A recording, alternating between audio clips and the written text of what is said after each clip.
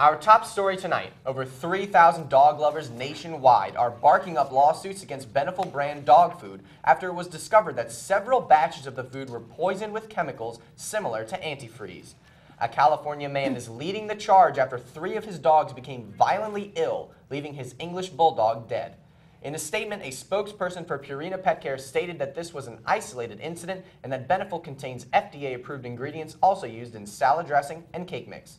Which is good news for those of you who fancy projectile vomiting or have run out of antifreeze. Felines nationwide, however, are happy and healthy at the time of this report, undoubtedly flaunting their 9 lives in this dog-eat-dog world.